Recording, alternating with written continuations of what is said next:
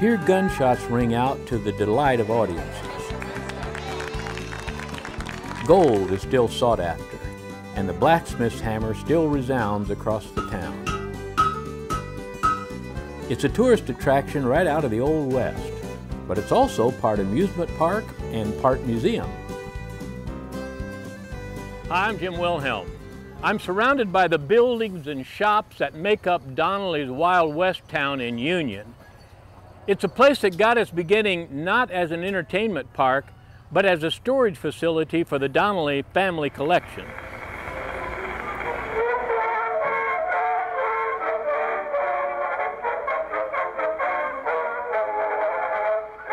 Inside the main building are thousands of items taking visitors back to the late 18 and early 1900s. In addition, the museum houses one of the largest collections of Edison phonographs on public display anywhere. In the days before radio, when most homes didn't even have electricity, these machines were a revelation. Now people could listen to orchestras, popular tunes, famous artists with just a turn of the crank. Edison's phonograph used not discs, but pre-recorded cylinders that could play up to 4 minutes of material. At first, those cylinders were made of wax, which made them very brittle and sensitive to touch. But these cylinders had other uses too. This machine with a special attachment could record sound on blank wax cylinders. Now people could record family conversations, children's recitals, using the horn as a microphone. Over here are forerunners to the jukebox. This model was used at penny arcades. It played a single selection that the customers had to listen to through these headphones. But Edison was not known just for sound. He also invented the kinetoscope. There are several of these projectors on display. Back then they were leased along with the film to individuals who would go from town to town putting on motion picture shows. Interestingly, each reel could only hold 10 minutes of film. That was the amount ordained by law for public safety, since film at that time was made of a very explosive nitrate base. While the reels were being rewound and changed, these projectors could show glass slides to keep the audience entertained. But there's more here than just the Edison machines. This is the first model of the disc player distributed by the Victor Company. It's the same model used in their trademark painting with the dog Nipper. Its founders named that company after winning a patent infringement suit. Victor is short for victory, and the disc machines, with their longer format and ease of manufacturing, were, in the end, the victors over the Edison cylinders. This is only about 1/6 of the machines owned by the Donley family. It's a collection turned family park, and it owes its beginning to an old car and the need for advertising.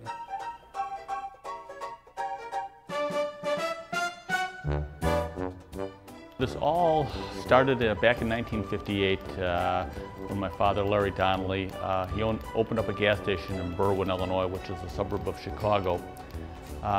Business wasn't very good at the gas station back then, so he decided that what he needed was a sign in front of the gas station.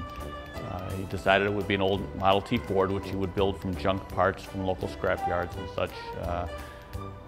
He was building the car, needed a few more parts, and one Sunday morning took my brother and I to Maxwell Street in Chicago, which is a very famous flea market. It's no longer in existence, but in the 50s it was the granddaddy of all flea markets. He found the parts he needed for the car and also bought an old phonograph with a broken spring on it for $5. He brought it back to the gas station and fixed it. That broken phonograph eventually led to this large collection of Edison's machines. Meanwhile, the car he built, which is also on display, not only generated business, but a new passion for collecting. Well, in the late 50s, Berwyn was mostly older bohemians who threw nothing away. And they had all this old things in their attic. And when he decided that he could trade them for the car repairs for the junk in the attic, the collection took off. By 1970, he had semi-trailers in back of the gas station, all loaded, and all the garages in the area loaded full of junk or antiques and collectibles. Many of those items are on display at the Street of Yesteryear exhibit. Here storefronts are packed with period pieces, each reflecting a different theme. One of the most popular is the toy store, filled with hundreds of items from the turn of the century, from board games to wind-up toys. There's even a section filled with old trains, a favorite among many visitors. The toy trains were, again, a favorite of my father's, was something he collected over the years. I think, a lot of that has to do with when kids were growing up, as things that they wanted and never had. Another area that draws attention is the doctor's office. When we were looking for cabinets for the main museum building to display the phonograph collection, we ran across a drugstore in Cicero, Illinois. It was on 22nd and Laramie, right across the street from the old hotel where Al Capone's headquarters were. And the pharmacy had opened up in the 20s, and this was early 1970s, and the owners were retiring and selling out. So we bought all the fixtures out of there, including all the cabinets. Well, when we were stripping all the cabinets out of there, in the back room, we opened up a door, and there was this old doctor's office in there. And on questioning the owner what this was all about, he said, "Oh, my brother," he said, "he's a doctor." "Well, he's not really a doctor, but he treats patients." We said, "What do you mean he treats patients?" "Well, he still has customer or patient base here." In fact, he was treating patients well into the 1970s, still using some of this equipment, including this machine that used electricity for healing.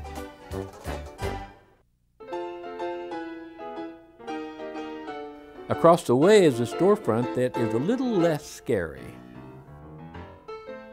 Most of the items in that barbershop came out of Chicago area. Over the years, we collect things out of various locations and put them together. The old barber chair we found in an old man's garage, and it was totally covered in pigeon dung, and we restored that. But literally everything in there did come out of operating barbershops. The colognes and the bottles are still the colognes that were in there back at the turn of the century. Telegraph office is very interesting because of that's early communication technology in there.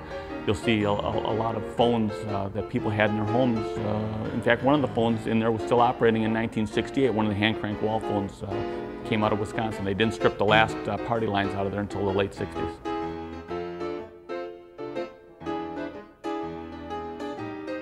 It's interesting how these everyday items in use not so long ago can appear so ancient by today's standards. And while this collection is no longer growing by leaps and bounds, it still maintains a special place in the main building. But this is called Donley's Wild West Town, and while the collection continues to grow, parts of it have taken on a Western flavor. And while the names highlighted here may not be familiar, their stories are very interesting. In this case are items that once belonged to Charles Borowski. He was a Russian-born immigrant who served under General George Custer during the Civil War until he was wounded and mustered out of the service. After the war, he rejoined Custer at Fort Abraham Lincoln as a civilian wagon master for the 7th Cavalry. He was even at the Battle of the Little Big Horn, but way in the rear with the supply wagons. On display is his Civil War saber, along with the walnut dresser he used at Fort Lincoln. Then there's this picture he kept of Custer and his wife, taken in their study at the fort. We're told it's one of only 3 surviving copies. But you can't talk about the West without mentioning outlaws and gunfights. Behind me are a few of the remaining death masks created for the Pop Palmer Freak Circus, which toured the country around the turn of the century. It's said some of these masks came from the actual subjects, while others were fashioned from measurements and photos. This is one of Crawford Goldsby, who was better known as Cherokee Bill. During his life, he murdered more than 13 people. The first one when he was only 12 years old. And it was his brother-in-law, just because he told him to feed the hogs. And on his gallows, he was asked if he would like to say something. He said, "Nope, I came here to die, not to make a speech." The death of this person touched off a disagreement over the payment of a reward. This was the face of Harvey Logan, who was born in Iowa in 1867, but he's better known to the world as Kid Curry, who rode for a time with Butch Cassidy and the Wild Bunch. His end came in 1904 when, instead of surrendering to a posse which had him surrounded, he took his own life.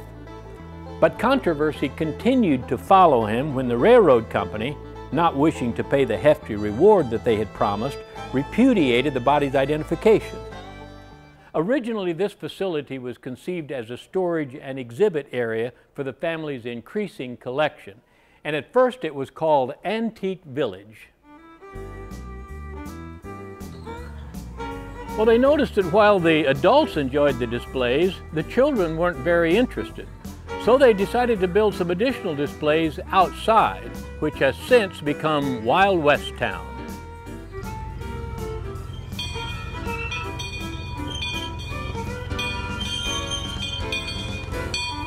Here kids can board a scale model of a C.P. Huntington locomotive that takes them on a tour of western sights. Also, there are these restored Hodges hand cars. A staple of most amusement parks during the 30s and 40s, they're now being rediscovered by a new generation. One of the first attractions here, and still the most popular, is a gold mine. Here several troughs are filled with gravel and flowing water where guests can pan for gold. Well, actually gold pyrite. In fact, Wild West Town is one of the largest users of that mineral in the country, buying 2 tons of it every year. Each visitor who pans for gold is given a small bag in which to take home their cache of gold flakes. Prospecting for gold was not an easy way to make a living. First, areas where gold was found were immediately overwhelmed by prospectors, leading to many fights and even deaths. And then if you were lucky enough to find a spot along a creek bed or a stream, the process was tedious.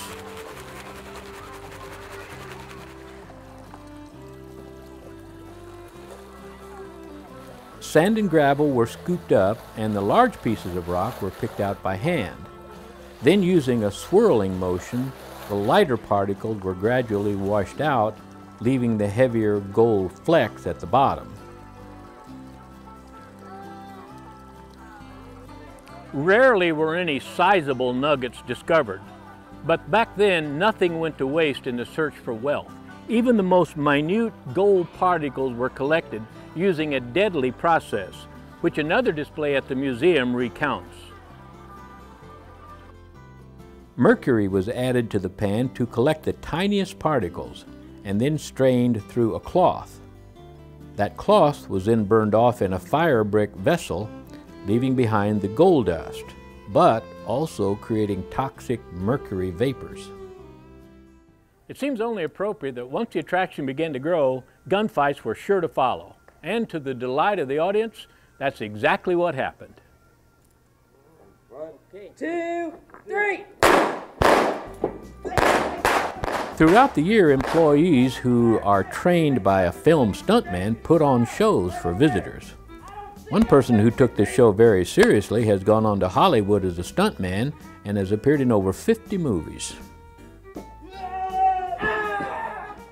In fact, these shows are so popular that a special performance area had to be constructed.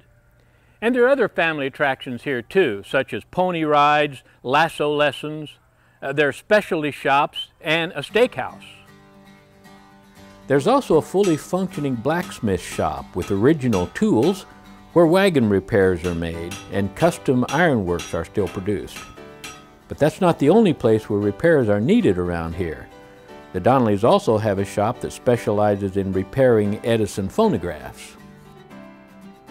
As we've seen, what began as one family's obsessive collecting has led to a scene right out of the Old West.